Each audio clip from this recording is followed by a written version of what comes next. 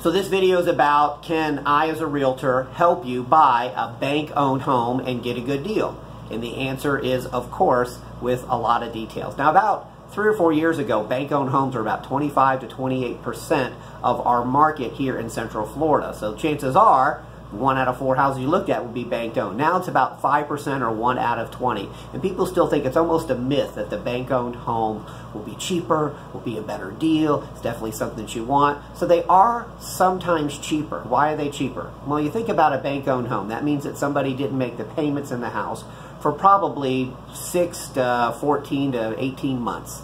And then the house went to foreclosure. And then they took everything they wanted out of the house. Then they moved out. And then the house sat there empty for at least 2 to 8 months before they put it back on the market. So the property has a lot of deferred maintenance. It has a lot of things wrong with it. And these houses are cheaper because they're not as good a shape. So if you get a $200,000 house and you get it for $185,000, which is a substantial discount, and then you end up having to repaint and fix the roof and put some new appliances in and maybe fix the kitchen and change out all the fixtures and fix some of the...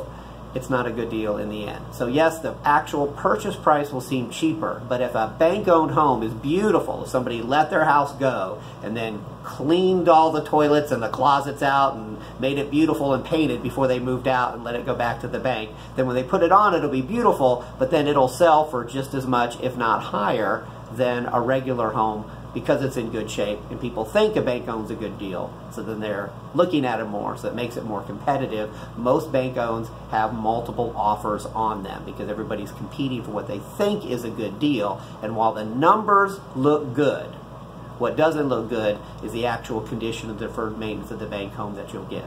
So when I send you a list of properties and you say I'm looking for 3 bedrooms, 2 baths, 2-car garage, this area, this price range, I'm always going to include the bank-owned property. So if it's there, we'll look at it. It's almost automatic. You don't have to ask or look at it. And if you see a bank home and you want to favor that one, that would be great. Most of the time in this market here in 2018, we're going to find a resale home that's in much, much better shape, that's much easier to buy as well.